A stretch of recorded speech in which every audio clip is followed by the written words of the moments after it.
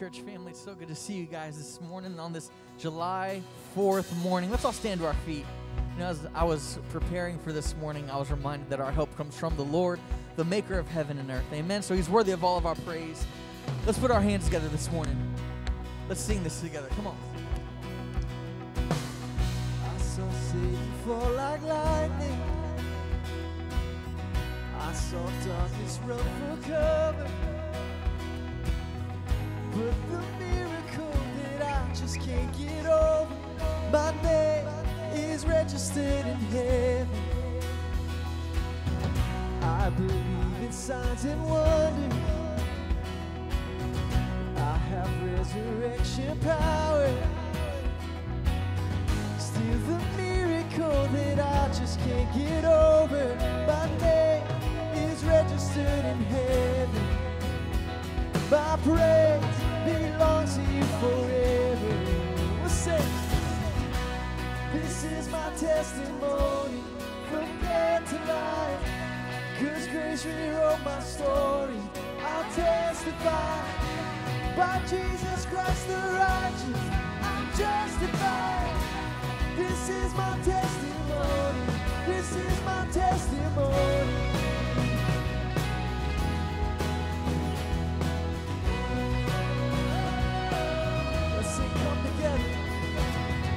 Come together, sons and daughters, bought with blood and washed with water. Sing the praises of the Spirit, Son and Father. Our God will finish what He started. Do you believe that this morning? Our God will finish what He started. This is my testimony from death to life. 'Cause grace rewrote my story. I'll testify by Jesus Christ the righteous. I'm justified. This is my testimony. This is my testimony.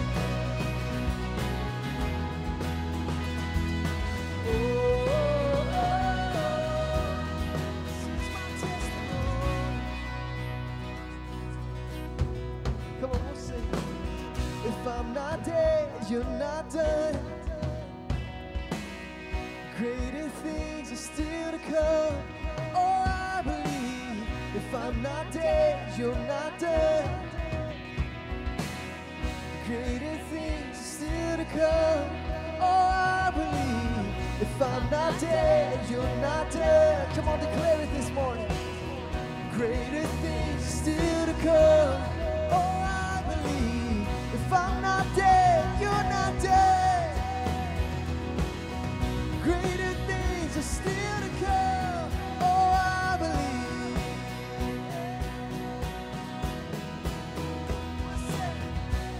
This is my testimony from death to life. 'Cause grace rewrote my story. I'll testify by Jesus Christ the righteous. I'm justified. This is my testimony. Oh, I'm alive. This is my testimony from death to life. 'Cause grace rewrote my story. I'll testify by Jesus Christ the righteous. I'm justified. This is my testimony. This is my testimony.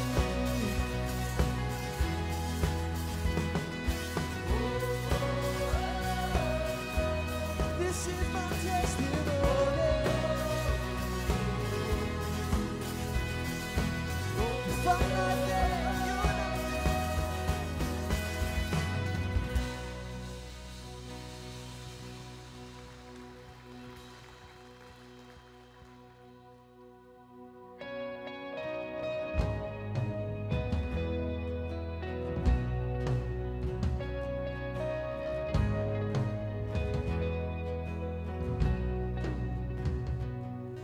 The weapon may be formed, but it won't prosper.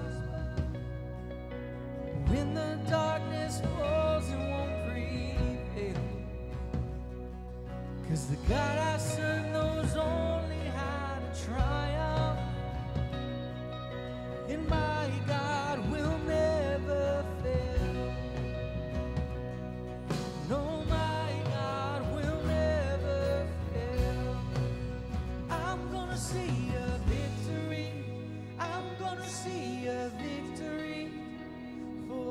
battle belongs to you, Lord. I'm gonna see a victory. I'm gonna see a victory. For the battle belongs to you, Lord.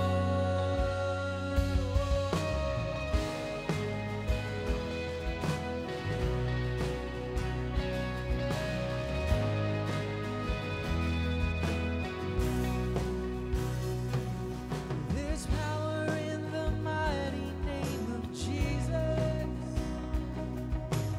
Every war he wages, he will win. So I'm not backing down from any giants, 'cause I know how the story ends. Yes, I know, 'cause I know how the story ends. I'm gonna see a victory. I'm gonna see a victory. For the battle belongs to you, Lord. I'm gonna see a victory. I'm gonna see a victory. For the battle belongs to you, Lord. I'm gonna see a victory. I'm gonna see a victory. For the battle belongs to you, Lord. I'm gonna see a victory. I'm gonna see a victory. For the battle belongs to you, Lord.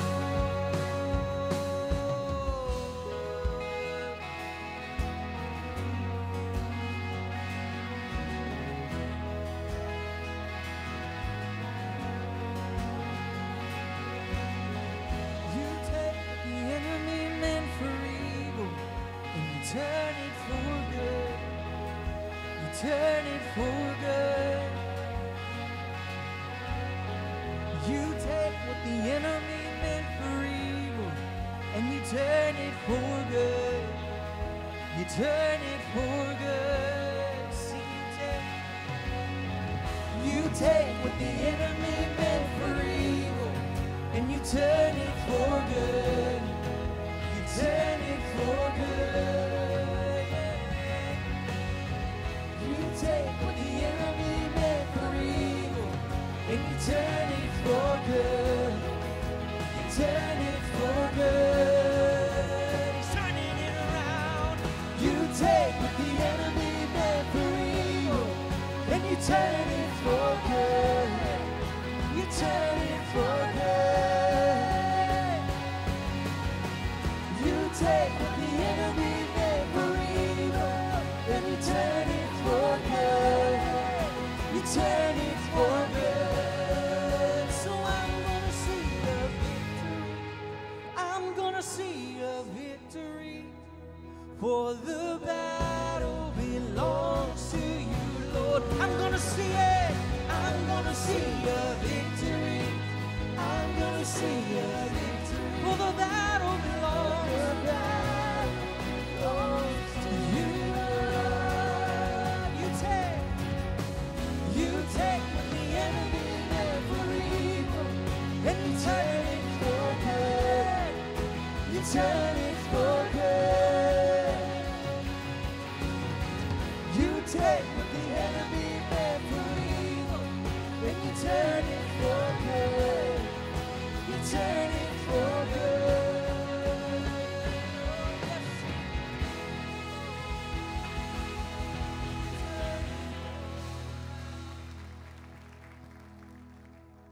God, you're our refuge and strength, our ever-present help in time of need. That's why we worship you.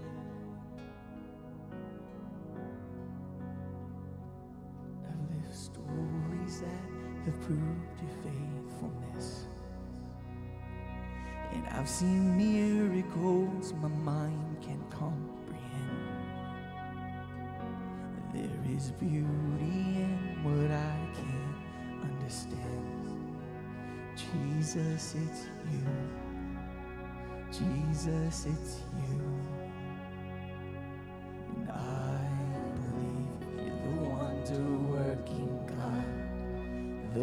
wonder-working God. All the miracles I've seen, too good to not believe. You're the wonder-working God, and you heal because you love. Oh, the miracles we'll see, you're too good to not believe.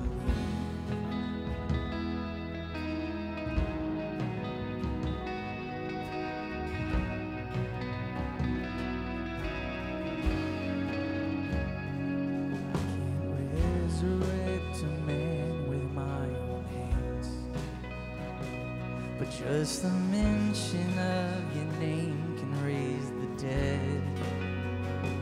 So all the glory to the only one who can. Jesus, it's you. Jesus, it's you. And I believe you're the wonder-working God. You're the wonder-working God. All the miracles I've seen, you're too good to not believe. You're the wonder-working God. You heal because you love. Oh, the miracles we'll see, you're too good to not believe. Too good to not believe. Too good to not believe. After everything I've seen, you're too good to not believe.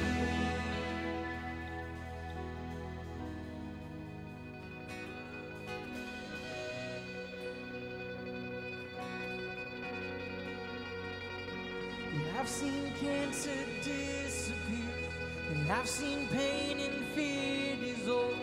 Don't you tell me he can't do it. Don't you tell me he can't do it. I've seen real life resurrection. I've seen mental health restored. Don't you tell me he can't do it. Don't you tell me he can't do it. I've seen families reunited. I've seen prodigals return. Don't you tell me he can't do it.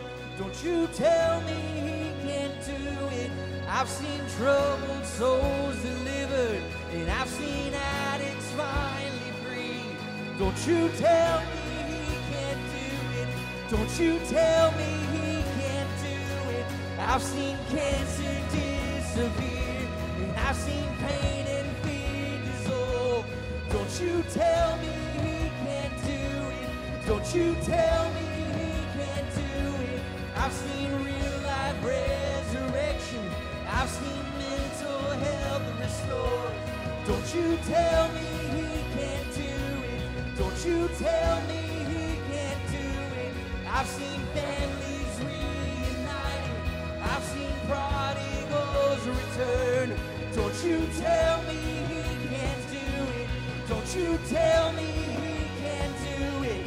I've seen troubled souls delivered, and I've seen addicts finally free. Don't you tell me he can't do it. Don't you tell me. Come on, let's prophesy. We'll see cities in revival and salvation flood the streets. Don't you tell me he can't do it. Don't you tell me he can't do it. We'll see glory fill the nation like the world has never seen. Don't you tell me he can't do it, because I know that he can. And I believe you're the wonder-working God. You're the wonder-working God. Oh, the miracles I've seen, you're too good to not believe. You're the wonder-working God. You heal because you love. All the miracles I've seen, you're too good to not believe. Too good to not believe. Too good to not believe. After everything I've seen, you're too good to not believe.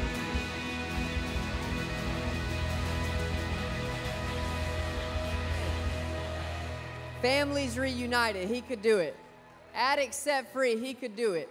And on the 4th of July, it feels right to say, turn the heart of America back towards him. He can do it. Amen? Amen. Well, hey, if you're a junior high or a high school student in here, my team's back there with the sign. You can be dismissed to our service at this point, and everybody else, you could go ahead and be seated. It is so good to see you in the house of God today. Welcome to Faith Family Church, Church with the Heart. I'm glad that you're here. And I just want to seriously thank you for making God's word and God's people a priority in your life. There's something awesome that happens when we come together on the weekend and gather with other people who want to have their life centered on Christ. Also, if it's your first time today at Faith Family Church, I want to say a special welcome to you. We are so glad you're here. I hope that when you walked in the door, you felt loved, you felt welcomed here because you are. And guess what? We want to know that you are here. Why do we want to know that you're here? Because when you walk into a church, it should be a place where you feel needed and where you feel known. Needed and known. And listen, we try to make that experience an easy experience to have here at Faith Family Church. If that's what you want your experience to be, there's an orange card in the seat back in front of you. You could take it, fill it out, and then just drop it in one of the big wooden boxes in the exit areas when you leave. Or you could text FFC Orange to 555-888. And what I always try to stress is you're not adding yourself to like an email list of unstoppable emails.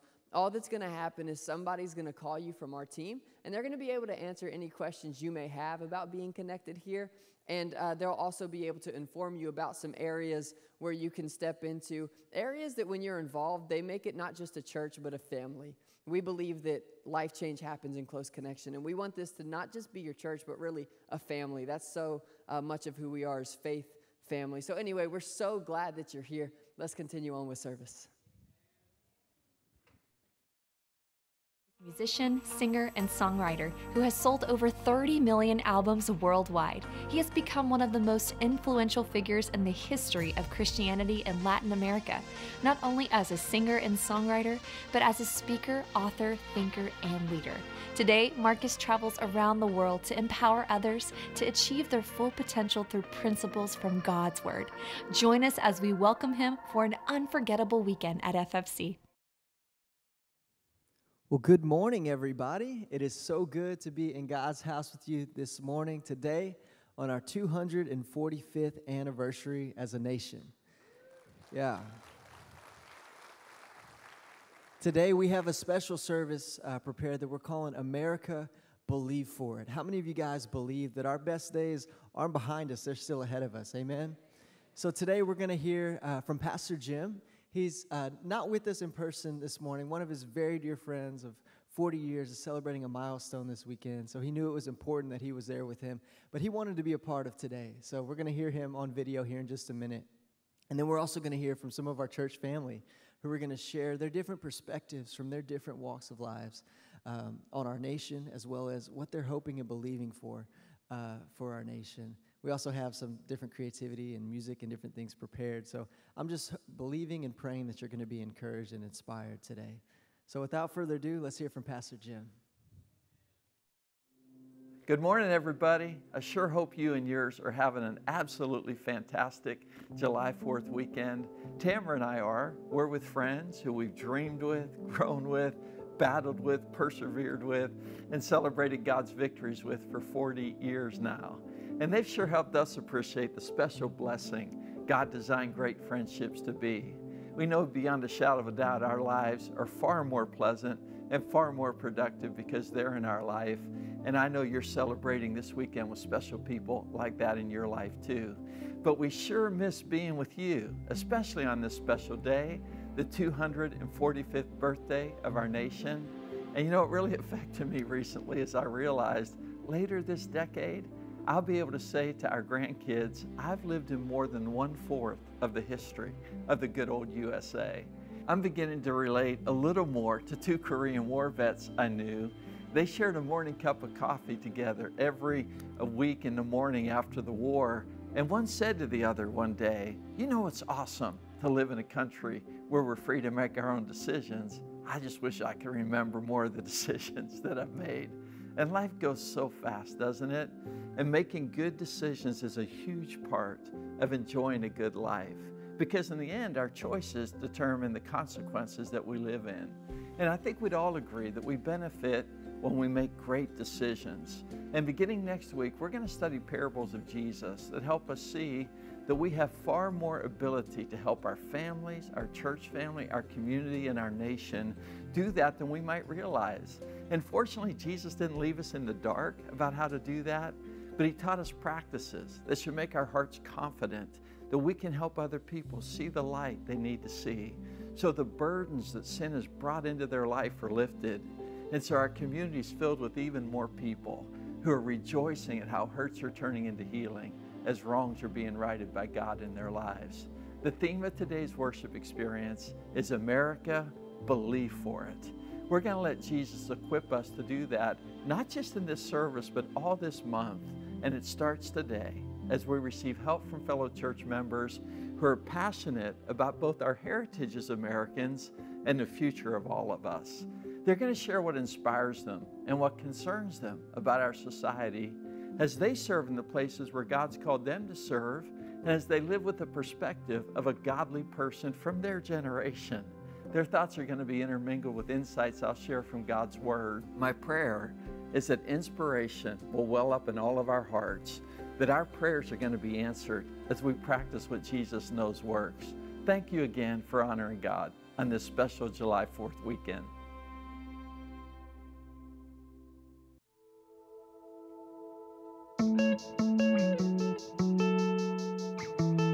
Well, guys, we are so excited to have you with us today on this special 4th of July service with our church family. So thank you for being here. We're looking forward to hearing from each one of you. And David, Mr. Clemens, we're going to start with you. I just want to ask you, why should we as Christians believe that we are stewards of a godly heritage? First, I think we need to, as a society, remember that we do have a godly heritage. We seem to have gotten so far away from that. We started to see this shift, this massive shift towards secularism. But if you go back through our history, we've kind of seen ups and downs. That's what led to the Great Awakenings that we've had. If you just read the words of Washington, if you read the words of Adams, this country was founded on a godly heritage.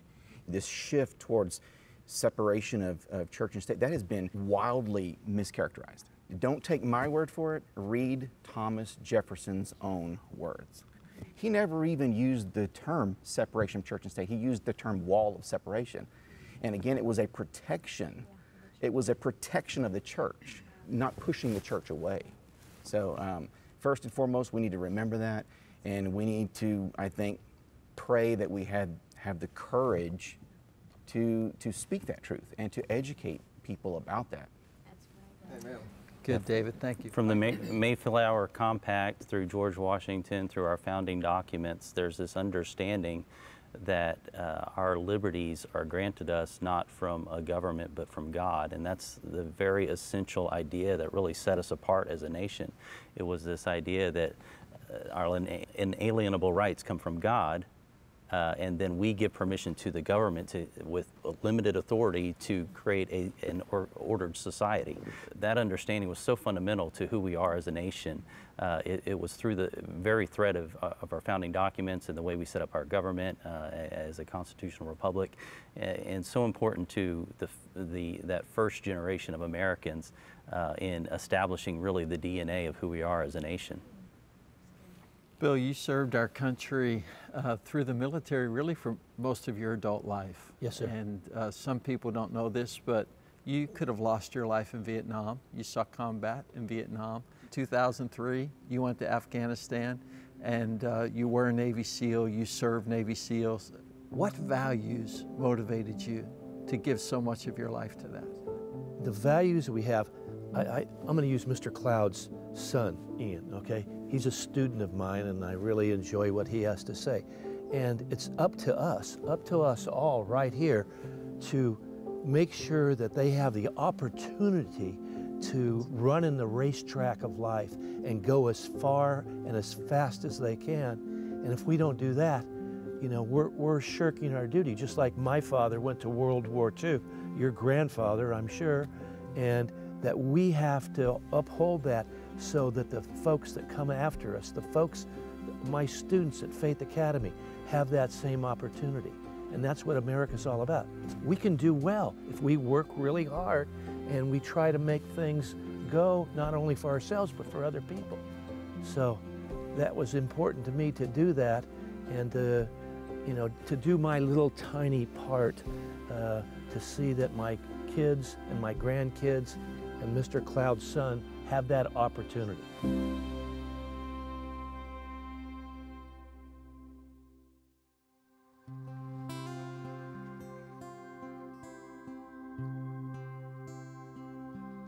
Oh, beautiful for spacious skies, for amber waves of grain, for purple mountain majesties above the fruited plains. America, America, God shed His grace on thee and crown thy good with brotherhood from sea to shining sea. America, America, God shed His grace on thee and crown thy good with brotherhood from sea to shining sea.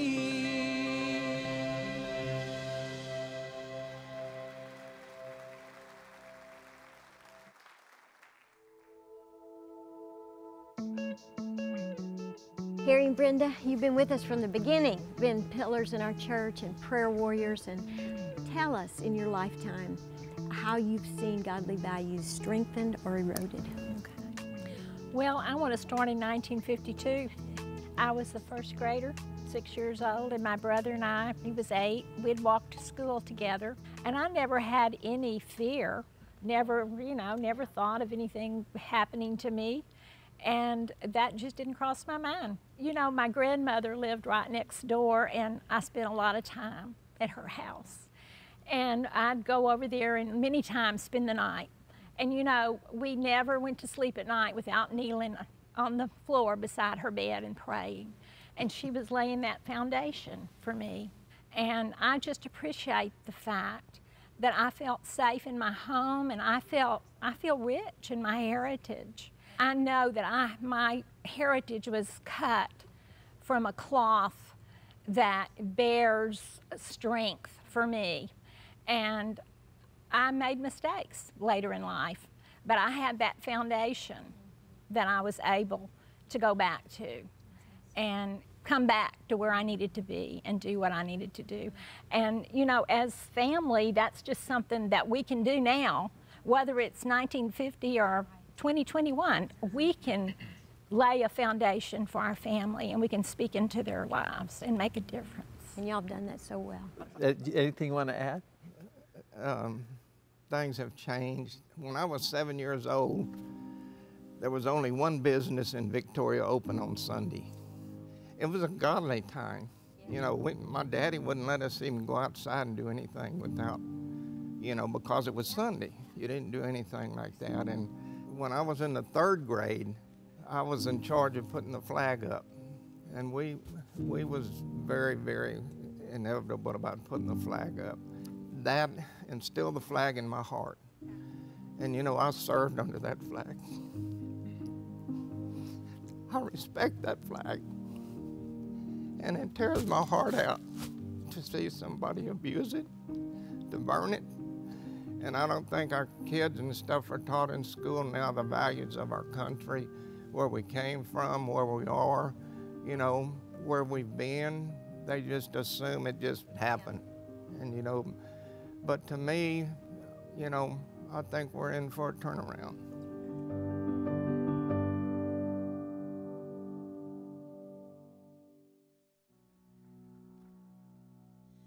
While the storm clouds gather far across the sea,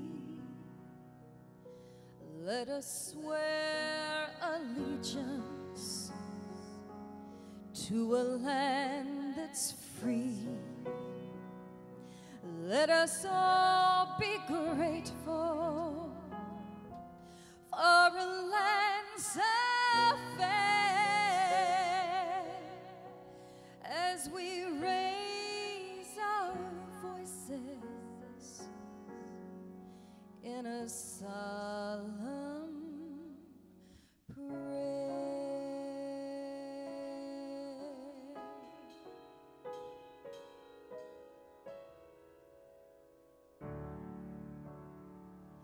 God bless America,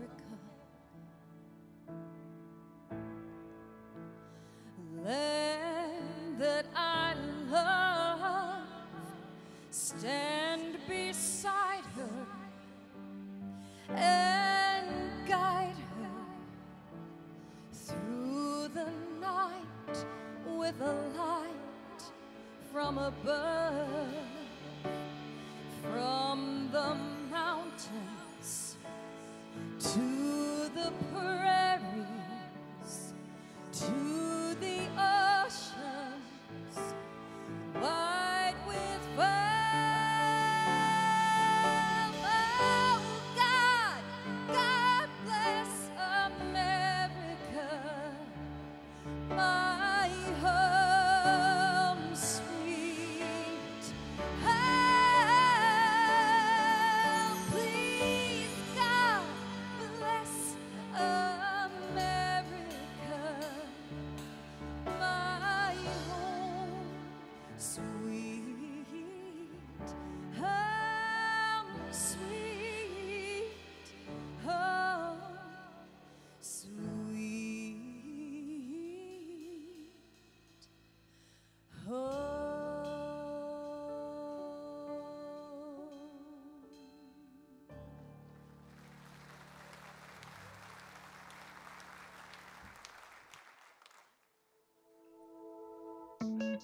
Brittany and Tyler, so as next generation Americans, you sit and you listen to all this, and what I want to know is what's going on in your heart? What inspires you? What inspires you the most?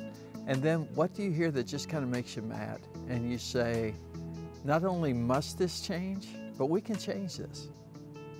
I think for me, something that really breaks my heart and bothers me is the disunity we see in our country today.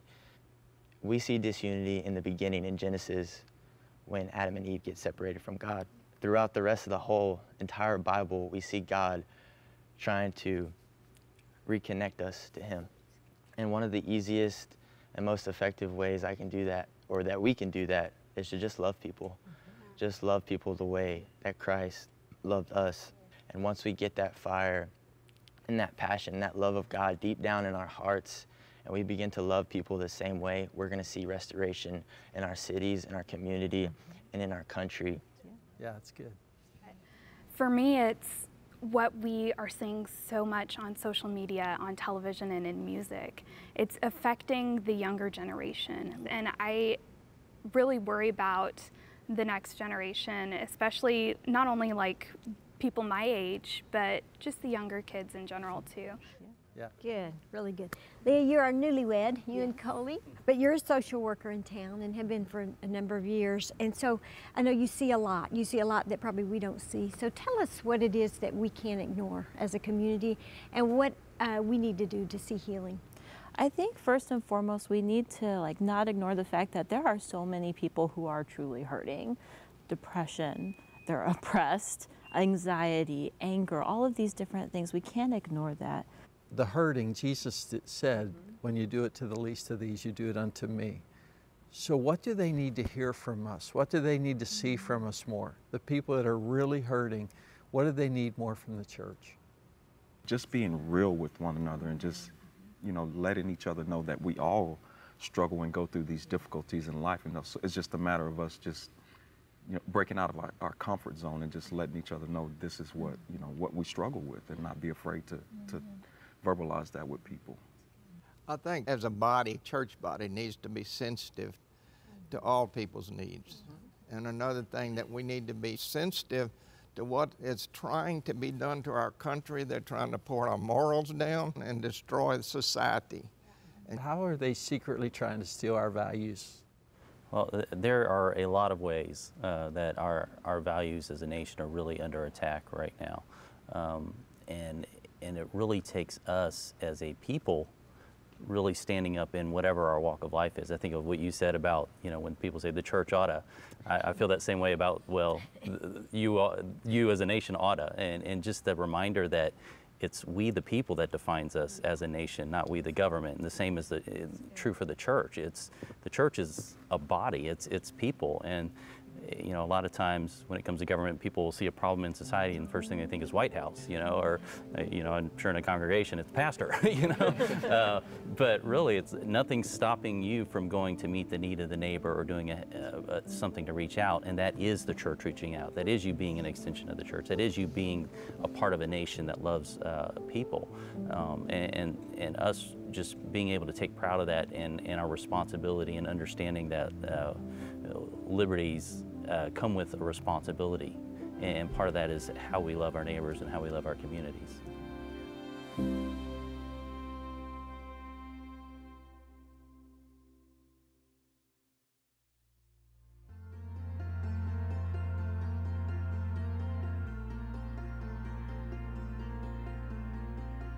There is a sound I love to hear.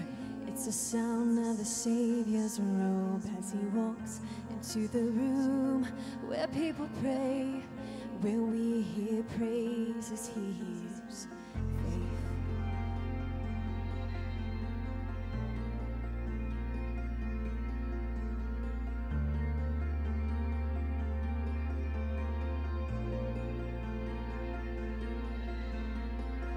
There is a sound I love to hear. It's the sound of the Savior's robe as he walks into the room where people pray, where we hear worship, he hears faith.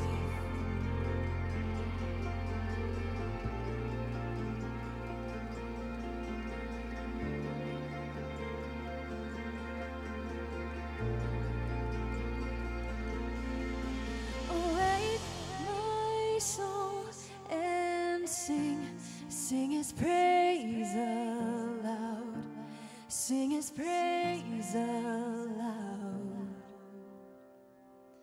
Oh, awake, my soul, and sing his praise aloud, sing his praise aloud.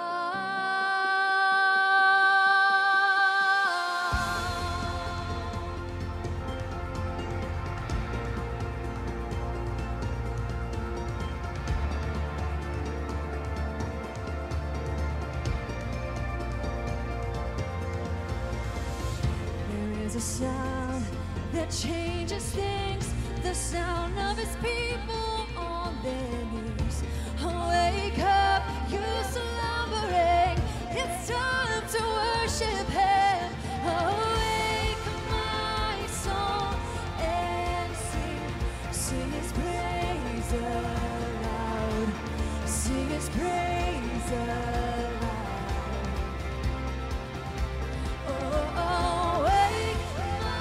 Soul, and sing his praise aloud, sing his praise aloud.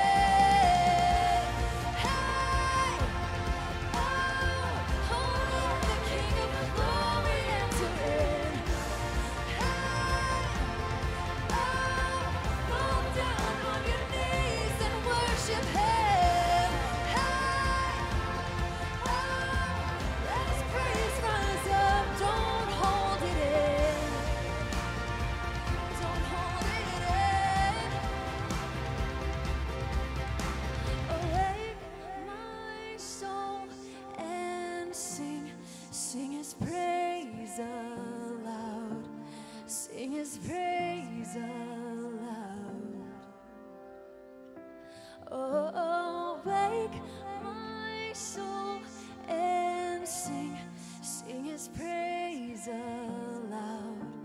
Sing His praise aloud.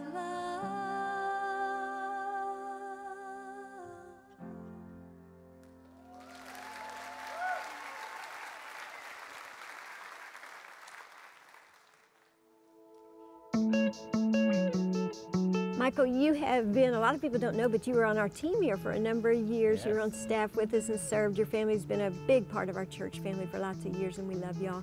We just wanted to ask you, what do you see that gives us hope for this nation? It's a nation we all love and we're all passionate about, but what kind of hope can you give us? Well, I have to tell you, that's a word that I've meditated quite a bit on the last few months, because we are a nation in need of hope, for sure. And so I went to be thinking about scriptures, you know, that had hope in it. And I remember thinking about the scripture that came to mind. It says, hope does not disappoint. And I remember thinking, well, I don't know, my hope feels disappointed right now, so let me dig into this a little bit more. And the rest of that scripture talks about the context of that. It was so interesting to me. It says, suffering produces perseverance, perseverance produces character, and character produces hope. And I thought that was so interesting because I expected suffering to produce perseverance. I expected perseverance to produce character, but to make the jump from character being what produces hope was just very interesting to me. I wasn't even really sure to think about that, but then I also thought about Jeremiah 29:11, which we all know, but I think fits the context of the time we're living in right now better than probably any time that I've been in the church. And that is, you have the people of Israel going into captivity, and Jeremiah is saying, you know, I have a hope and a future for you as a people. So work for the peace of your city, he says. Stay there, marry your kids, work for the peace of your city. And then by the time we get to Jeremiah 30, he says, I'm going to rebuild the walls. I'm going to rebuild the temple. Your people are going to be blessed. I'm going to do all these wonderful things. And then I got to thinking, what happened between that promise in 29 and when we see it fulfilled in 30? And that's when we get these really neat stories like Daniel in the lion's den. When they passed a law that said you can't pray anymore, and he said, I'm going to go and I'm going to pray like I've been praying all along. You know, we have the story of Shadrach, Meshach, and Abednego during that time when they built a tower and they said, all of society is going to bow down to this tower, and they said, everybody else might do it, but we're not going to do it. Even if we have to face the fiery furnace, we're not going to do it. You know, and then we also have Esther in that time, you know, which she went before and ended up saving her people because she believed she was called for such a time as that.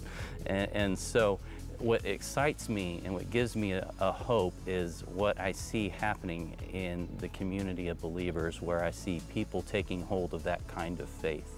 And people standing up wherever God has placed them in society and living with that kind of boldness that's really meant to define our faith. You know, when we get to Hebrews 11 and it talks about the Hall of Fame of faith, these are the kind of people that it talks about. You know, and it goes on, it says, these are the people who administer justice. These are the people who brought down kingdoms and brought them back up again and did all these wonderful things in their community and society because they lived with that really kind of bold, courageous faith. You know, and so, you know, it could be a time where we feel like our hope is disappointed, but what gives me hope is what I see happening, you know, just even in members of Congress who are believers starting to take that kind of faith, but also everywhere I go in the church to see, in communities all over our country, to see people taking that kind of seriousness about how they lived out their faith. That's awesome. It's so prevalent that what the enemy is meant for evil, God is bringing good from it. We've never prayed like we're praying. We've never stood like we've stood. We've never got in the Word like we have. We've never fought like this before. And it's just what this is. I mean, God has taken what the enemy is meant for evil. And I think the enemy's real sorry he's messed with us. I really do.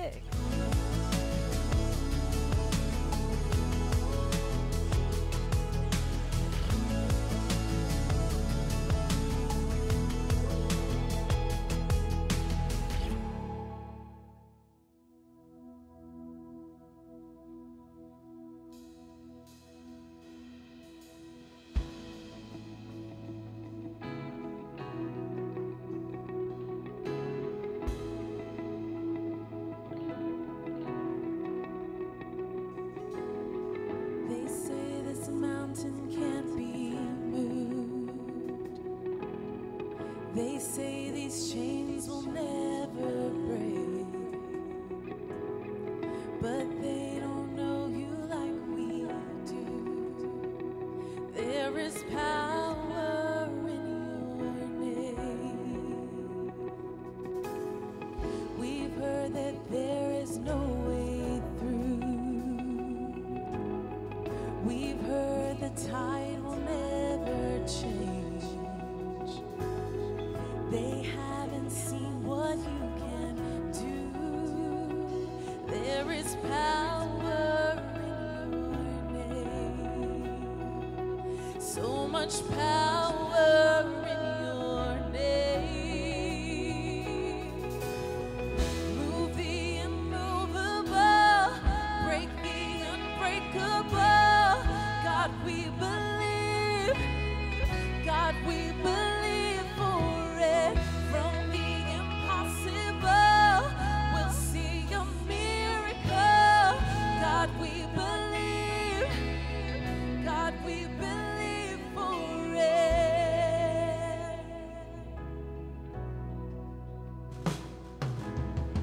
We know that hope is never lost, for there is still an empty grave. God, we believe no matter what, there is power in your name. So much power in your name. Move the immovable, break the unbreakable. God, we believe. God, we believe for it.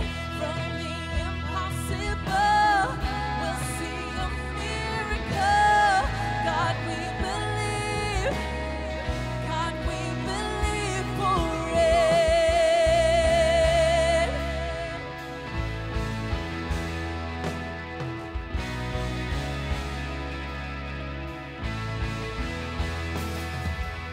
You are the way when there seems to be no way. We trust in you, God, you have the final say. You are the way when there seems to be no way. We trust in you, God, you have the final say. You are the way when there seems to be no way. We trust in you, God, you have the final say.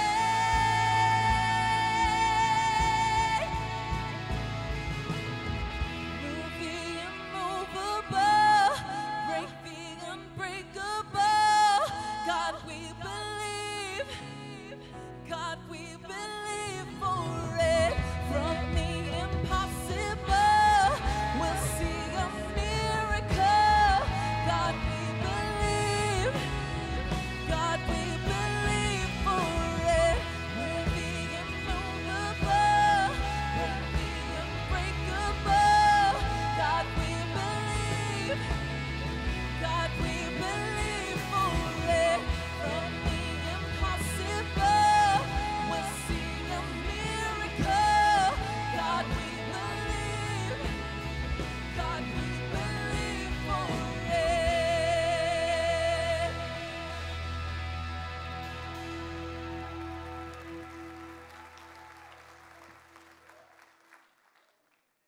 It blessed Tamara and I so much to hear from people that we respect so greatly, especially church members from different generations with such different backgrounds as Americans, yet all of whom are engaged with hope in their heart regarding our nation.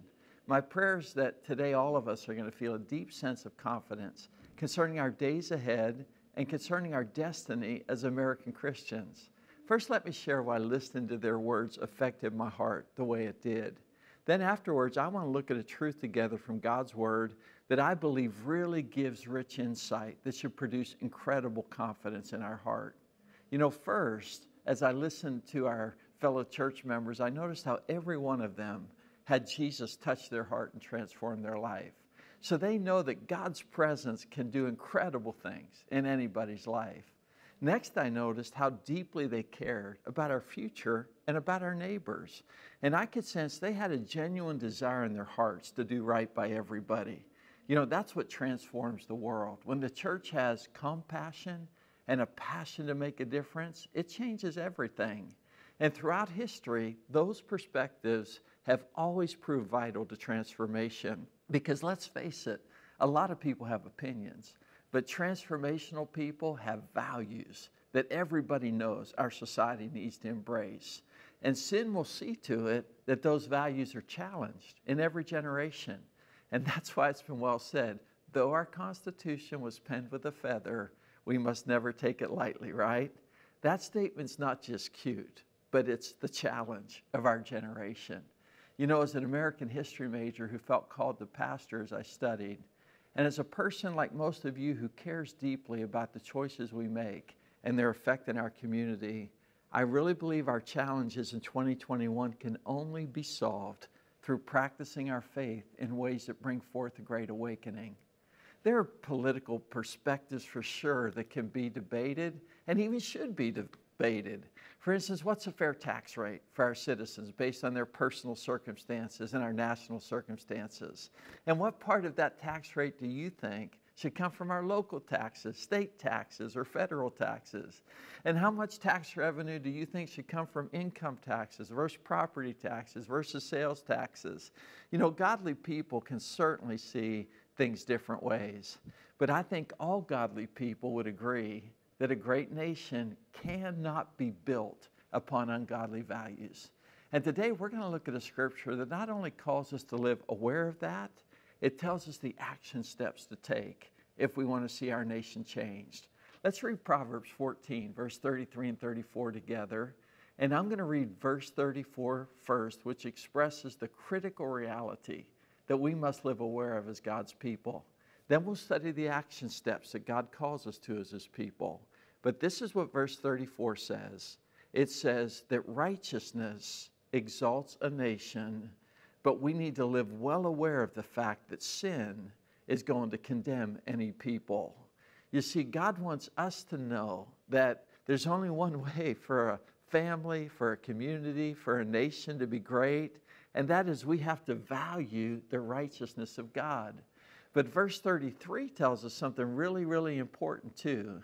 And this is what it says. It says that wisdom reposes in the heart of the righteous, and even among fools, we have to make that wisdom known. Now, why is it important that we live in that awareness? Well, because righteousness isn't righteousness until it acts on what's right, right? It's just knowledge until somebody makes a decision that they're going to act upon what's right. And God says that we need to understand that in society, sin is going to naturally make people foolish. I bet you were foolish as a child. I bet your childhood friends can bear witness to your foolishness. And for sure, the Holy Spirit knows how foolish we all were in our childhood. And we still need God to guide us into better choices that bring better living today. But let's talk about this. How does righteousness form in people's heart that exalts nations? Well, again, it starts with knowing what's right, but then it takes people who are wise enough to lead our nation into what's right. And that's what Jesus wants to help us with. He wants us to learn to practice our faith in ways that inspire people, that their life can be blessed through the righteousness of God. God calls us to live with the confidence and the capability that's necessary to do that. So He tells us in verse 33, expect resistance, not receptivity when attempting to bring other people to righteousness. Listen, that's what this cancel culture is all about, isn't it?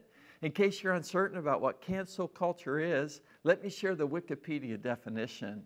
It's a modern form of ostracism in which someone's thrown out of professional and social circles. And Proverbs tells us to expect that when trying to convert people from ungodly values to godly values. Listen, I'm a first-generation Christ follower, and I remember my peers saying to me, "You're telling my girlfriend not to do what with me?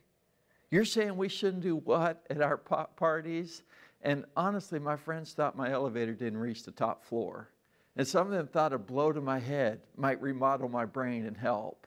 But listen, when did that environment start to change in my high school? Why did we experience revival in my high school? Because people became aware of the fact that sin was hurting people, and that righteousness was the best way to live for all of us to be rewarded. And that's why God calls us to care deeply for people and to make them conscious of the benefits that righteousness can bring into their lives. Listen, when that happens, it causes more and more people among us to esteem God's ways and to embrace God's ways. And that's how spiritual awakening happens in America. But there are many among us today who really believe in God, and they believe Jesus is God's Son too. But we have to help them perceive the rewards of righteousness better, so they're motivated to practice it in society at large, and then righteousness will start to exalt our nation instead of sin condemning and cursing so many people. So let's look at Proverbs 14:33 again, and let's learn how to do that. It says, wisdom reposes in the heart of the discerning. To repose means to lie situated in a certain place. In most homes, teenagers can repose in their beds too long, right? We have to get them out of their bed, get them believing in their potential. Well, God says the same is true about you and me, that we have wisdom in our heart, but it has to get out of our heart and it has to convince society if God's going to exalt our nation. Now, let me tell you why I have such strong hope in my heart regarding that this morning. It's because I believe that God has enough really good people with the right stuff in their hearts all across America today. And I believe a really special work can happen in this hour because of it. But the stuff can't stay here. The Bible says even among fools, wisdom has to make herself known. Then righteousness will exalt the nation. Now, what is a fool? A fool is a person who acts unwisely. And listen, I've been there, done that too often. Fortunately, the t-shirts are so old, they're not around anymore. They've been thrown away a long time ago. But how can we help one another as Christians? Quit making foolish decisions and begin making righteous decisions that God rewards. And how can we help a lot of people in our community do the same? And how can we see that spread across our nation? Well, we're going to start learning next week from 3 parables that Jesus taught about practicing our faith in ways that are not just pleasing to God, but they also have the best chance of helping a lot of people see the light, have the burdens of sin lifted from their shoulders, and because of that, there'll be way more people rejoicing in God's love.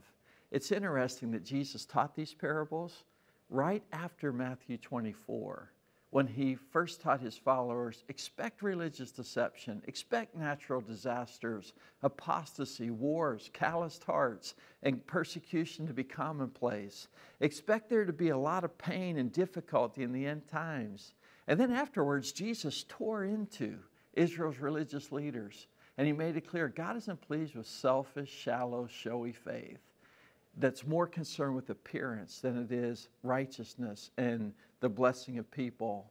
But then after Jesus talked about how times would be tough, he told his disciples, I want you to be confident, and I want you to practice your faith in ways that please God, who wants all people to be saved and to come to the knowledge of truth, according to 1 Timothy 2, verse 1-4. I'm going to close with reading those words that the Apostle Paul taught to Timothy, his spiritual son, when he said, Timothy, I urge then first of all that prayers, petition, intercession, and thanksgiving be made for all people, not for some people. We need to be praying for everyone.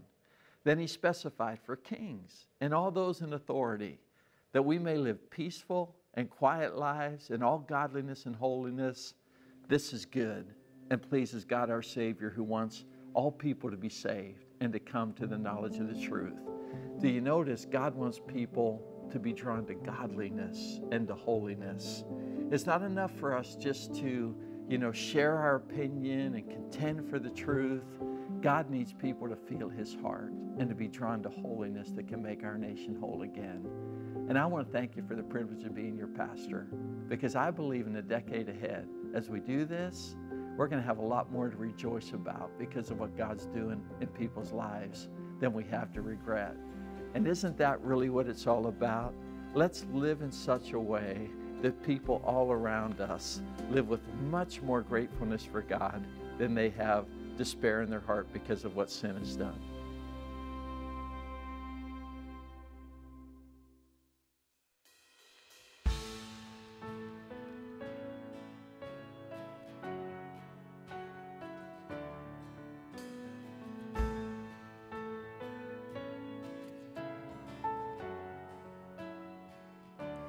on Christ alone, our chief cornerstone.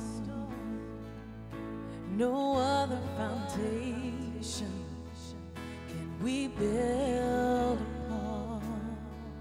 Not philosophy, nor the wisdom of man. All of the ground is sinking sand. Upon this rock you build your church, and the gates of hell will not prevail. When we bind and loose, we proclaim your truth, and in Jesus' name we will not fail. We'll never fail.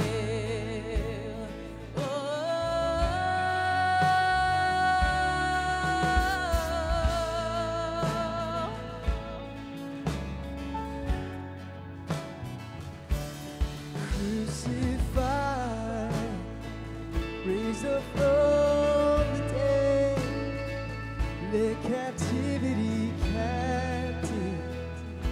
It is finished. He gave us the key, His authority. Now we are joint heirs to the praise of His glory, glory upon this rock.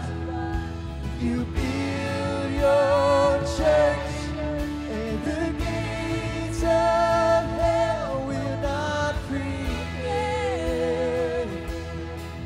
When we bind and loose, we proclaim your truth, and in Jesus' name we will not fail. The Bible says, blessed is the nation whose God is Lord.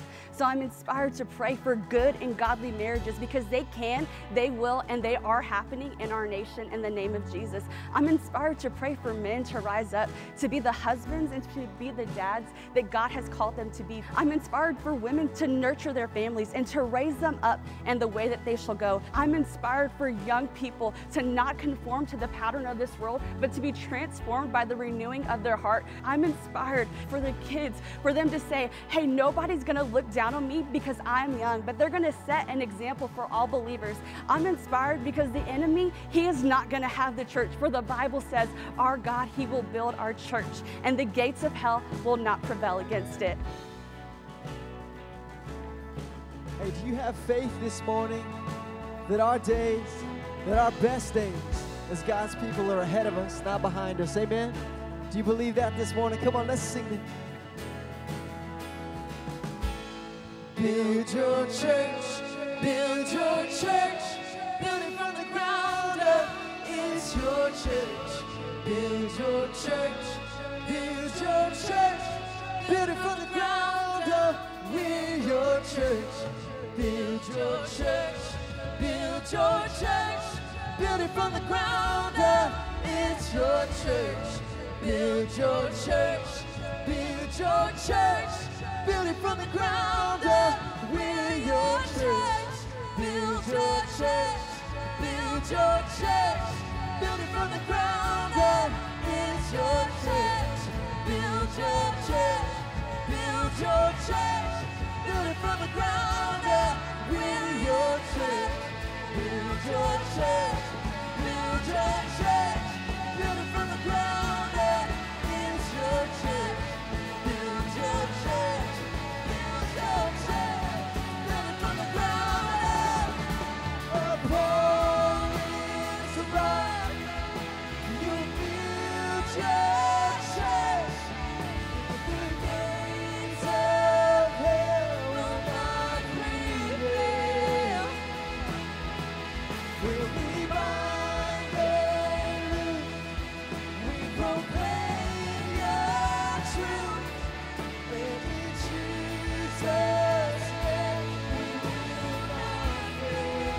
build your church. So build your church. Build your church. Build it from the ground up. It's your church. Build your church. Build your church. Build it from the ground up. Build your church. Build your church. Build your church. Build it from the ground up. It's your church. Build your church. Build your church. Build it from the ground up. We're your church. Amen. Amen. Come on, Jesus said, upon this rock I will build my church. Sometimes we got to stop and we got to remember, hey, it's his church. He's the one building it. He's the one that will protect it. He's the one that will cause it to thrive in any day, in any age, among any generation, because that's his baby. We got to trust it with him. And he said the gates of hell will not prevail against his church. Amen.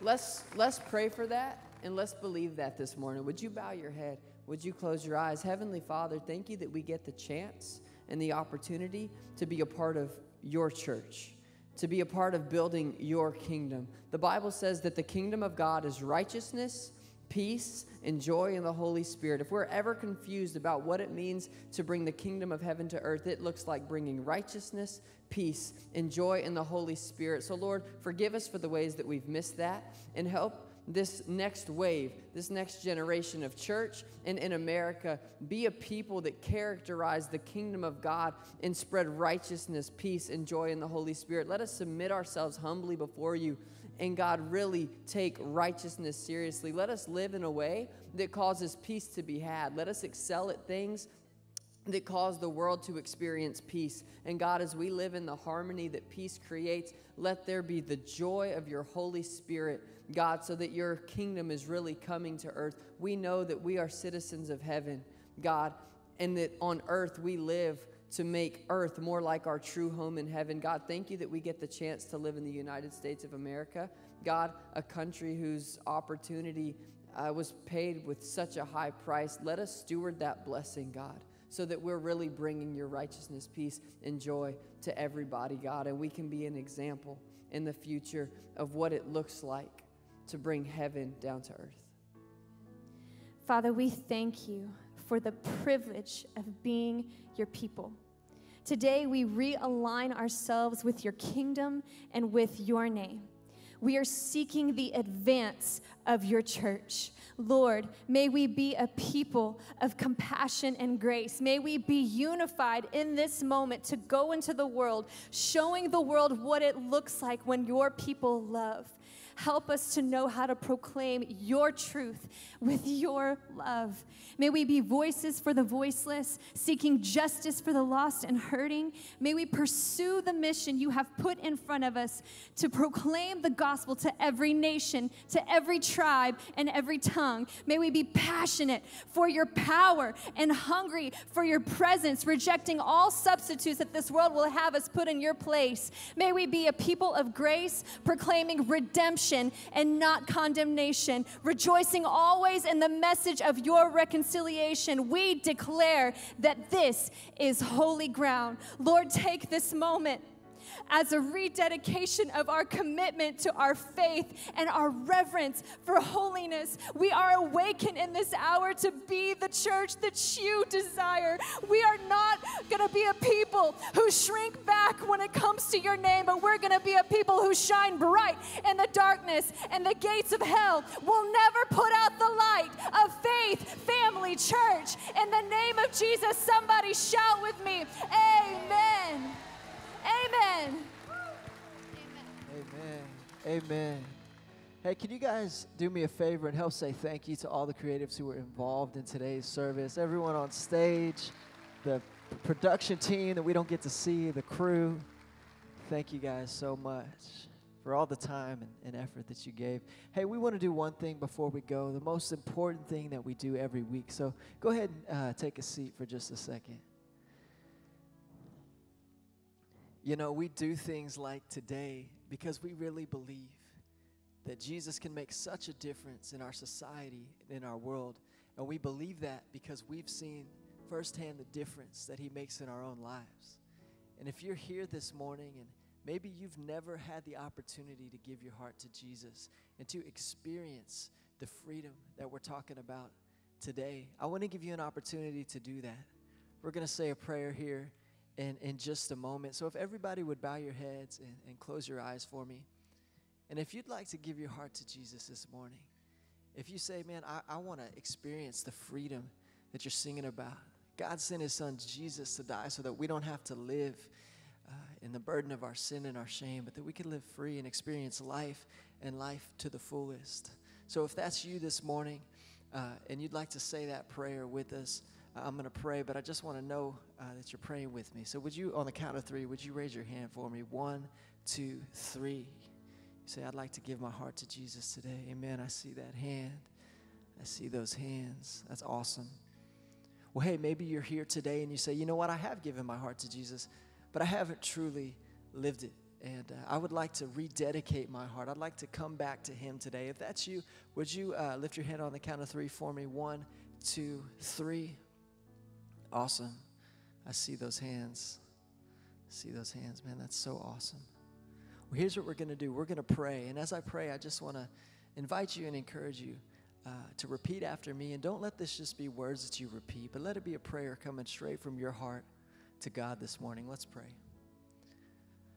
Dear Heavenly Father, thank you for Jesus and the price that he paid. I know I'm a sinner in need of grace. So today, I accept salvation. And I declare you are Lord. And I thank you that I'll never be the same. In Jesus' name. And everybody said, amen. Well, Faith family, can we let these people know how excited we are that they chose to give their heart to Jesus? Man, congratulations. That is so awesome. And I want to encourage you this morning that, hey, things aren't perfect. Life isn't perfect, right? I do believe that a change happens in our heart when we say that prayer. But life isn't perfect. That's why God gave us the Bible, so that we can learn how to walk our faith out. So we have a packet for you. It's in a white packet. You can get it on your way out, or one of our prayer team can make sure that you have it before you go. But there's just a gift in there, and there's some stuff to help you know more about the decision you made and how you can take your next steps in your walk with Jesus. So make sure that you get that. And if you're joining online, they're going to put something up on the screen to let you know how you can get that as well.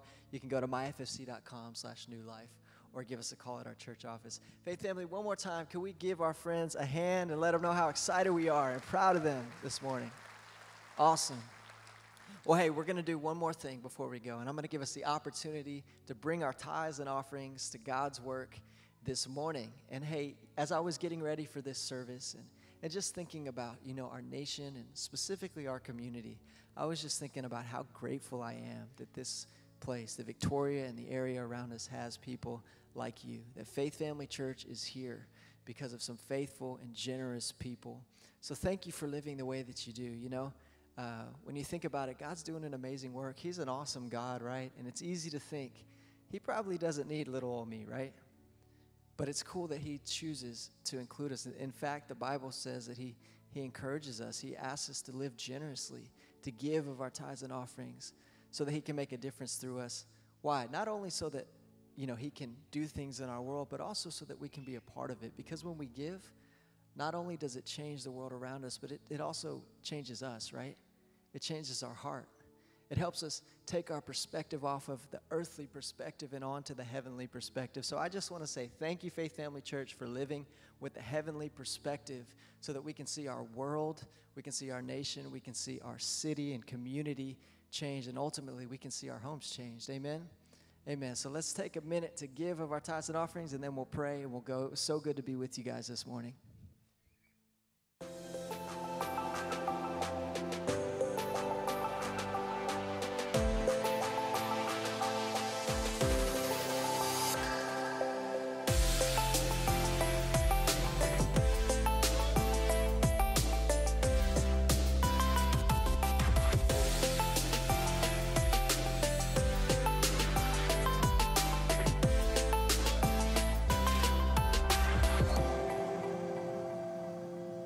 All right, let's lift our offering to the Lord today, and let's pray over our offering today. Amen.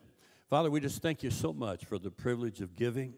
And Father, as we give our tithes and offerings today to your work, I pray that blessing would come to us. I pray that every need that the church has would be met. And so, Father, thank you for the privilege of giving.